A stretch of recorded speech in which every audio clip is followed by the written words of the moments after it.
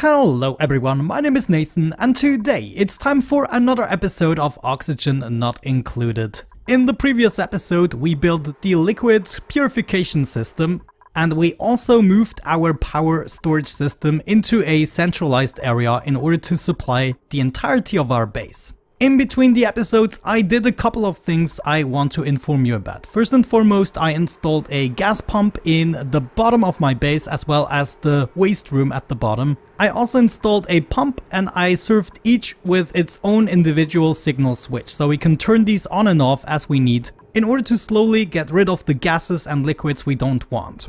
For that purpose, I also installed a gas filter in order to expel everything that is not oxygen. The oxygen is just going back straight into the base.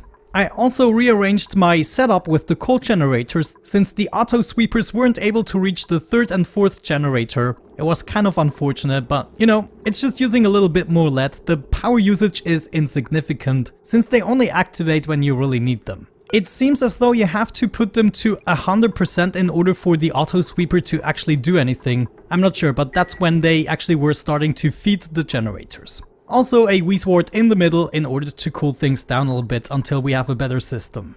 In the comments I learned that you get no real benefits in terms of incubation just putting them into the incubation chamber. You have to power them in certain intervals for the duplicants to actually apply a buff to them. However, the incubators still help because the eggs are getting hatched automatically and brought to their respective stables automatically as well. Because of the influx of hatches, I decided to build a third stable, and this is probably going to be our final stable for the time being. In terms of temperature, I also have to make a couple of corrections. The temp shift plate I actually had in this tile was translating power to all the surrounding tiles, including the insulated tile. I wasn't actually aware of that fact so much, I thought it really doesn't matter. But thanks to you, I'm doing the proper research. We can see these tiles were already starting to heat up. The same thing with these tiles down there. They were expelling heat down into my base because I had temp shift plates here at the bottom. So what I did is I removed these temp shift plates and I added one here in the back, a single one, so only the tiles that are actually inside of the room are affected by it.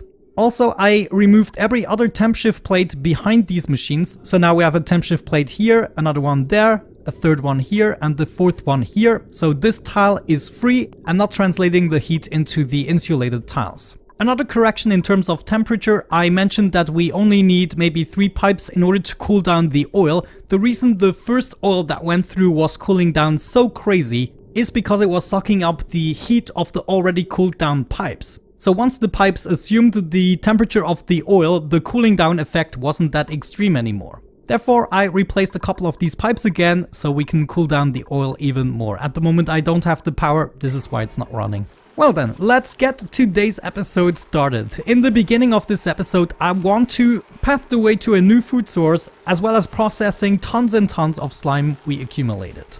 Looking here at the top, I already had to set up 4 storages in order to contain the slime, and as long as we're not doing anything with it, it's not gonna be gone. I decided to add a door in the middle of my nature reserve, so every duplicant that is gonna tend to anything that we build in this farm is probably gonna get the nature reserve buff. Another way to get them into this room supposedly is to put in a shower. That was one of your tips. But there we go. This is how we're gonna do it. They're gonna bring down the slime into this room. Then we're gonna have an algae distiller. If we check out the algae distiller, it takes 600 grams of slime and it outputs some algae and polluted water. As a direct result, we could also use the fertilizer that would be using this polluted water, as well as some dirt and phosphorite in order to create natural gas and fertilizer. I'm not sure, but it looks as though the natural gas will be expelled into the air, so that is another problem we would have to tackle. Since we're dealing with slime, we would also have to place a sink, so maybe let's get started with that. I actually wanted one more block up, so we save a little bit on space. So that's 2 sinks. We also want the carbon dioxide to sink down, so everything in this room we're probably gonna build out of air tiles. We could also build into the other direction to maybe have a mini farm of some sorts. Should we do that? I mean, we could do it in order to keep a little bit of mealwood. In the end, I would like to remove the entirety of the mealwood and move our entire farming operation in the cellar.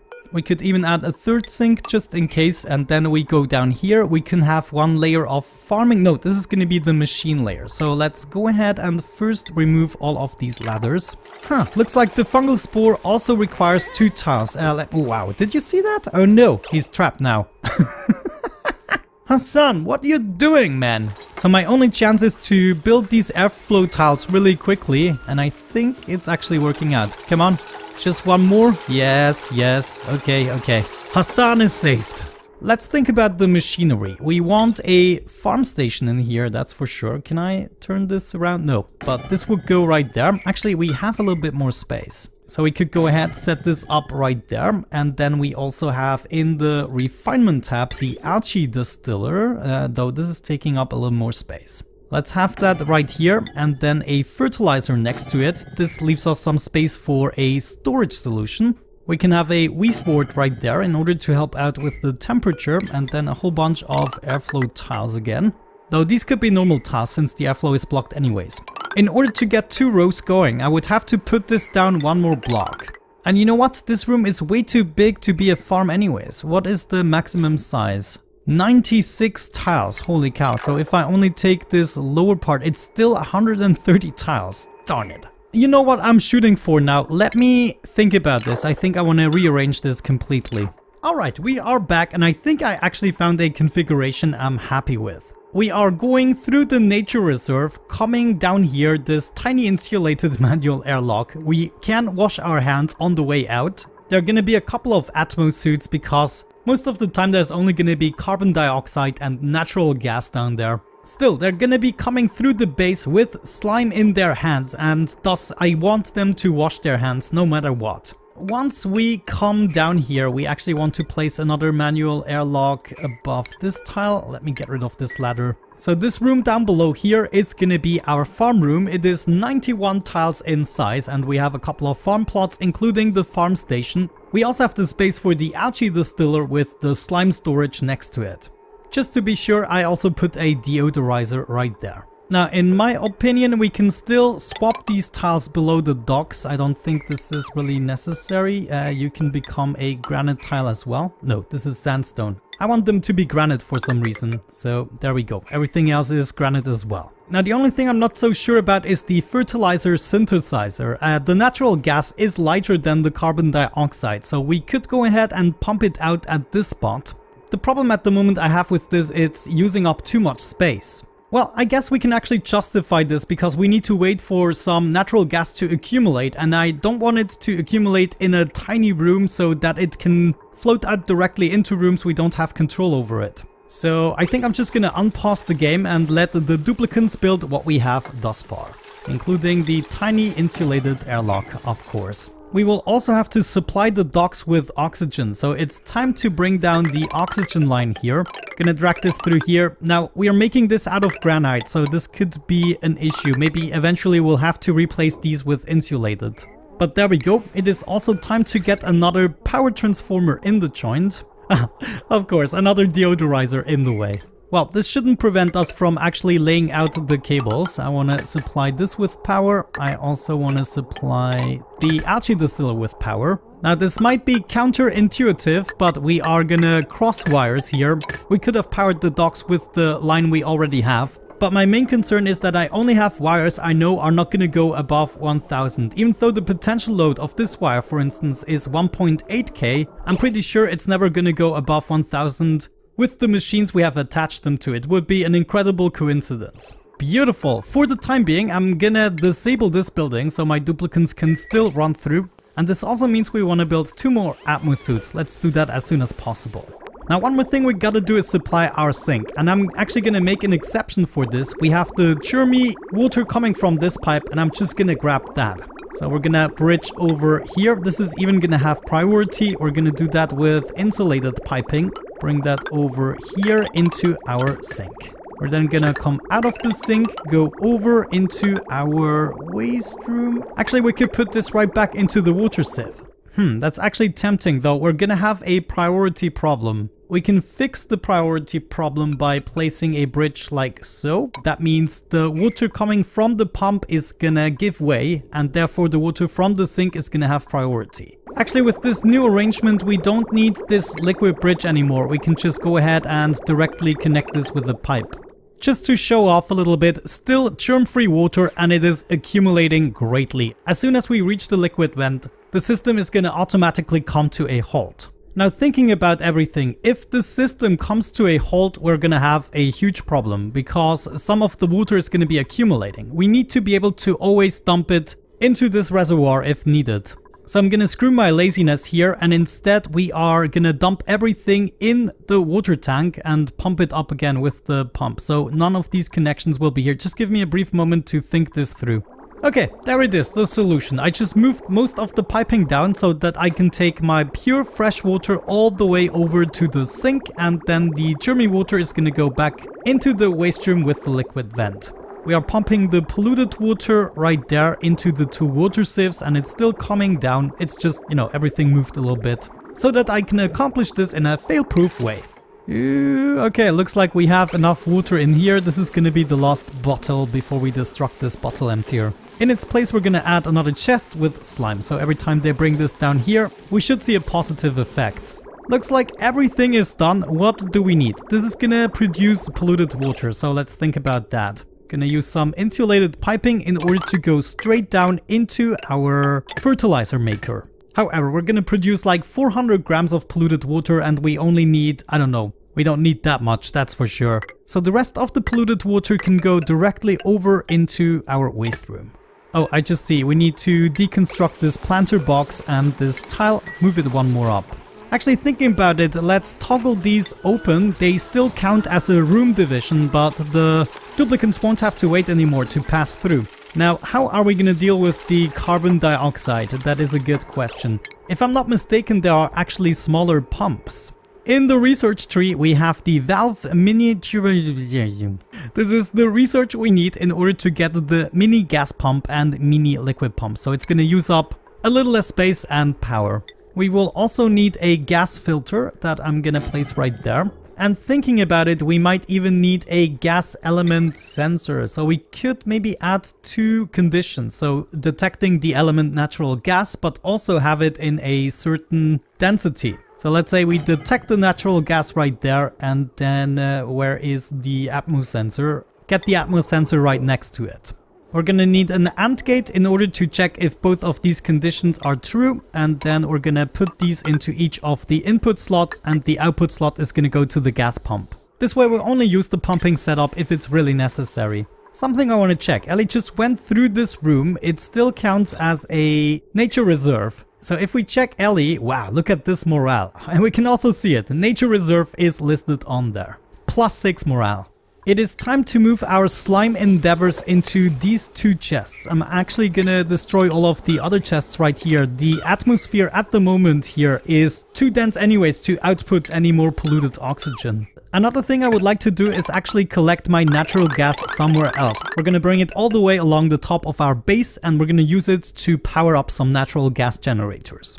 I'm actually gonna build this on the 3rd level here, I believe. Yeah, this is where I wanna bring my natural gas to. So let's say we're gonna have an entrance right there, and then we are going to need a gas reservoir. I'm gonna make this out of iron, and we're gonna bring the natural gas into the reservoir right there, and then we can use it for our generators. This is obviously much better than what we did so far, venting it outside of our base. Yay! Our research is completed. Mini gas pump. You actually need plastic in order to build that. We're gonna build it in the highest possible location. Some insulated gas pipes in order to get into the filter. Then the natural gas is gonna be sorted out, and the carbon dioxide should just go back into the same room. Let me see. Maybe right here is not a bad spot. No, I cannot do it there. I have to go all the way over, which is not my preferred solution, but alas. What? Why are you building the gas pipe out of sandstone? Good. Natural gas is going to continue meeting up with the storage of our natural gas generators. Now, could possibly someone please finish the wires here? What is so difficult? Yes, okay, now we have the power. It is flowing through everything. That's great. However, that means the algae distiller is already going for it. Let's maybe enable the building here now. We want them to go down there in atmo suits. did I take care of everything? The waste, okay, there's the farm station. Let's go ahead and plant a bunch of mushrooms. See if we can finally do this. So all of this is gonna be mushroom territory. The question is actually, will we be able to maintain the carbon dioxide level in this room? This is gonna be important. I'm kind of hoping, because we have so many duplicants sleeping on top of this, we will be filling up this room with fresh carbon dioxide every night. Now, of course, things like this are going to be a problem. This is whenever a duplicant decided to come in with the slime, and then it's either their downtime or they have another issue and they just drop the slime on the floor, creating polluted oxygen. The polluted oxygen is already flowing around. I don't like the idea of that. So maybe just in case, we're gonna have a couple more deodorizers hanging around. But yeah, that might result in a couple of issues. We could counteract that by having more duplicants taking care of the storing commands. There we go, the algae distiller is going for it, creating more algae for us to use and actually getting rid of that pecky slime. In the process, we get tons of water as well, which we can then use in order to clean up. So far so good, I would say. In terms of temperature, we have to be a little bit more careful. I would say it's time for a couple of temp shift plates out of ice. Oh no, the fertilizer synthesizer is already going for it. We need to set the gas pressure. Let's say it should be above 1500. No, let's do it above 1000. I'm not sure, we'll have to play around with these. And the element we want to detect, of course, is the natural gas. So both of these conditions have to be true in order to activate the gas pump, which is an unreachable build. Darn it! Okay, let's disable this building for the time being. I don't want too much natural gas from accumulating. How can we reach this build? I think we first have to deconstruct this. Oh man, this is unfortunate. Good, now we can build some ladders up to that and we should be able to build it. Jeez. Looking at our food storage currently, I think we can get rid of half of the plants for the time being. Otherwise my farmer is going to be too busy to tend to the mushrooms. There we go, I think he's going for it. Yeah, he's fertilizing the mushrooms, which is great. And of course it had to save at that time. Come on, can somebody... What? You built... You little... I took apart the fertilizer maker so you can build this. No power wire connected, obviously. Let's actually go straight through here and get rid of that. Oh, wait, do we already have our first harvest? No, he's adding the farmer's touch. Wow, he's never done that with the meal lice. But we have everything in place, so if we detect natural gas at a pressure of 1000 grams, then we're going to pump out some stuff. And just to be sure, we are still filtering it. Looks like in order to complete this, we still have to build the gas reservoir. Come on, guys. Hurry up. There we go. I can build back my fertilizer synthesizer and this room should be complete. Man, this actually took a while. Still, everything working the way I anticipated. I mean, I'm expecting a bunch of germs. We're dealing with slime after all, but we're also gaining a lot more algae, which is great. Wonderful. Let's make sure we are also cooking up the mushrooms. Is this actually queued up? Everything is queued up, but we're gonna make a lot of fried mushroom now. I actually took out the pickled meal. It was taking away too much time from our cook. And I guess at this point we could get rid of the mealwood farm altogether. What do you say? I think this is a good idea. I'm gonna get rid of a good portion, just a little bit. We're also gonna deconstruct the farming station. They wouldn't build it because I forgot to place this granite tile. I mean, sometimes, guys. Now, naturally, this is not gonna last for a long time. The natural gas reservoir is gonna fill up pretty quickly, so we need to take care of that immediately by just pumping it through a natural gas generator. So I'm probably just gonna have 2 of those right here, maybe with a Weezwort in the center in the beginning. They're going to take the natural gas, outputting polluted water and carbon dioxide, producing 800 watts. We can hook this up with our heavy watt conductive wire. And from the looks of it, the polluted water is just gonna be output right here. This is actually funny, and it's just dropping on the floor. So I guess I don't mind. It's gonna help with the cooling, and it's just gonna drop down into this pool for the time being. So let's take the natural gas and fill up these generators. About the carbon dioxide at the moment, I don't care. It's just gonna be vented. Since we have some coal generators on the top producing more carbon dioxide, it really doesn't matter at this point. You know, the entirety of the map is kind of a storage for your gases. Eventually, we're actually going to set up a couple of pumps in order to take advantage of everything we still have going on outside the base. But there we go, we're using up the natural gas, so the only thing that's left to do is tell the natural gas when to activate. So we're gonna take another ribbon reader, and we want to activate these generators, let me think, as soon as possible actually. Currently I'm using the first bit or the 80% mark for my coal generators. I want to put this to the 4th bit, and then we are gonna take the first bit here for our natural gas generators. I want to use up the natural gas always first. It's not gonna be enough, so other generators will have to take over, but at least this way we don't get a backlog of natural gas.